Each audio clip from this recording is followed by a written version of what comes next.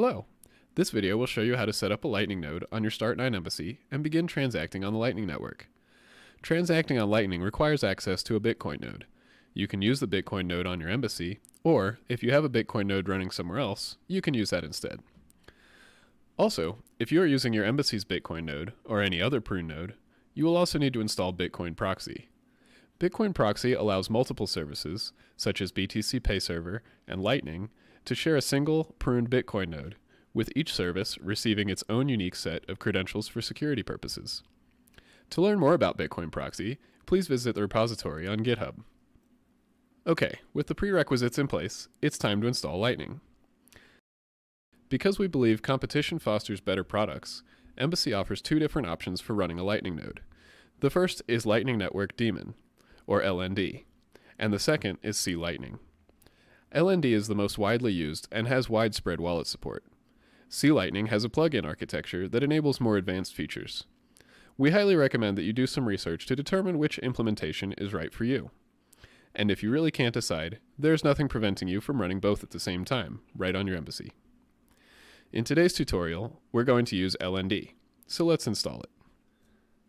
Please keep in mind that LND is quite a large app, and we've sped up this video for the sake of time. Next, we need to configure LND. There are a ton of configuration options for LND. We invite you to explore them, but today we are only going to touch on the basics. First, give your node an alias, which is how your node will display to other users of the Lightning Network. Next, let's check out LND's Bitcoin Core settings. As you can see, by default, LND is going to use the Bitcoin node running on your Embassy. If you want to change this, you can do so here.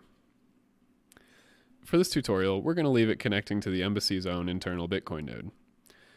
Okay, let's back out of the config and save. Now we're getting a message that our LND node has an unmet dependency. This is because LND does not currently have access to Bitcoin. To give it access, we need to create a new user in Bitcoin Proxy. Luckily, Embassy OS takes care of this for us. Just click Fix, then Configure. Here you can see the new LND user that was created for us. Now click Save, and we're all done. Now we can start LND. It can take up to a couple of days for your LND node to sync. You can check the sync status of your LND node inside the Properties section. You can begin using your LND node right away. However, if it's not completely synced to the graph, you may have problems with sending payments.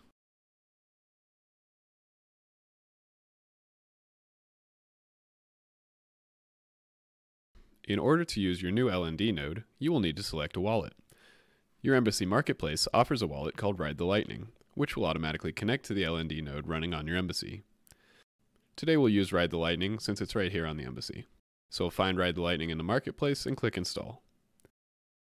You could also set up a mobile app, like Zap or Zeus.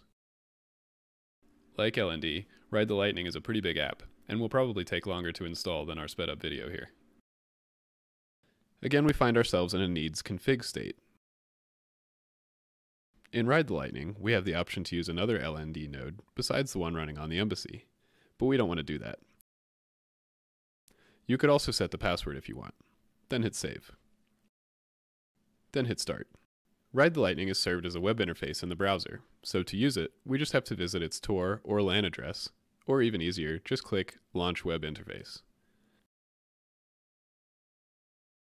So this is your personal, private, Ride the Lightning interface, and it's asking for a password. So let's go back into the Embassy, go to Properties, and copy the password we initially set inside the config menu. Then we can go back to Ride the Lightning, paste in the command, and log in. It's a great idea to save your login credentials to your personal, self-hosted Bitwarden extension, so that you don't have to flip back and forth to the Embassy to copy-paste usernames and passwords. And there we have it.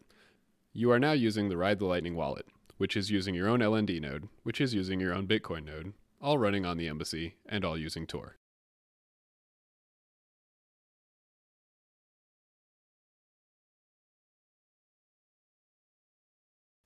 Before you can open a channel and start transacting on the Lightning Network, you need some Bitcoin stored on your LND node. Be advised, Bitcoin funds that you transfer to your LND node are hot, meaning that they are stored directly on your Embassy. There is no way to use cold storage when using Lightning, which is why some people call it reckless. For this reason, it is usually unwise to move large amounts of Bitcoin to your LND node. That said, you don't want to move a tiny amount either, since that would limit your purchasing power on the network. We recommend moving between 500,000 and 5 million Satoshis, or 0.005 to 0.05 Bitcoin, which at today's US dollar prices is about $250 to $2,500. This gives you a solid amount of purchasing power, but hopefully it wouldn't ruin your life if something were to go terribly wrong. If you feel comfortable using more Bitcoin, then by all means, go for it. To deposit Bitcoin into your LND node, we will use Ride the Lightning. Click on On-Chain, then Generate Address. Scan the QR code or copy this address, paste it into your Bitcoin wallet, and send the Bitcoin.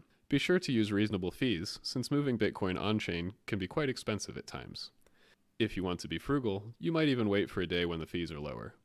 This is, of course, one of the main reasons for Lightning, to make transacting in Bitcoin instant and nearly free, so we don't have to deal with the high fees and 10-minute block times. Okay, as you can see, my LND node is now funded with 5 million Satoshis in my on-chain wallet.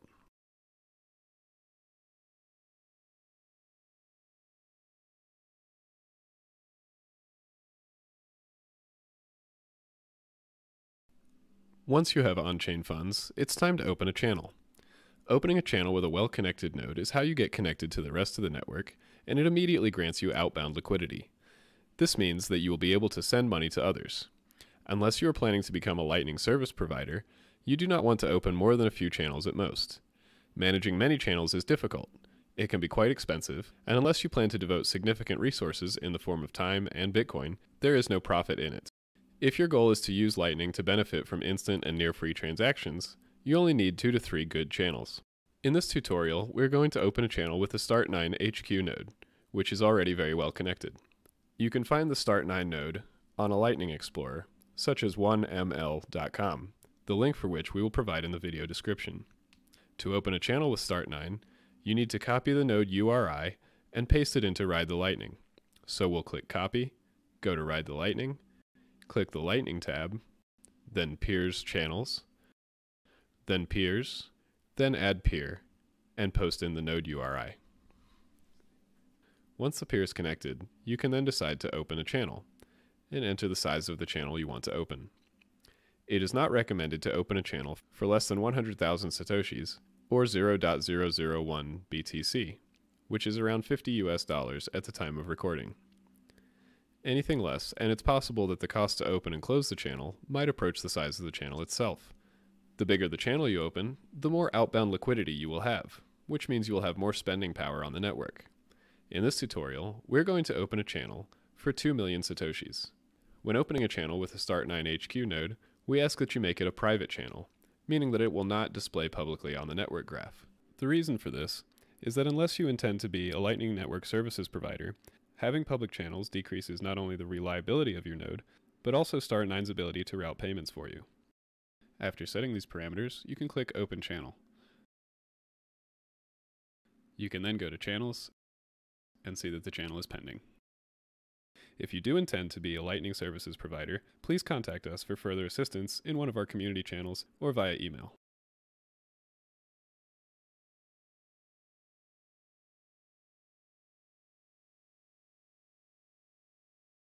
Now that you have outbound liquidity, you will be able to pay others. But if you want to receive payments, you will need some inbound liquidity. The first, easiest, and best way to get inbound liquidity is to use your outbound liquidity to buy something. Any Bitcoin you spend using your outbound liquidity is Bitcoin you can now receive back. So if there's something you want to buy, like a Start9 Embassy or a t-shirt from the Start9 store, simply make the purchase, and you will then have inbound liquidity equal to the amount of Satoshis you spend. The only way to get inbound liquidity without spending or selling Bitcoin is to convince someone to open a channel with you, just as you open a channel with a Start9 HQ. This may be a difficult task since there is not much incentive for someone to open a channel with you unless you are also very well connected. Also, you will need to make sure that they too are well connected with plenty of inbound liquidity, or else your inbound liquidity with them will not really matter.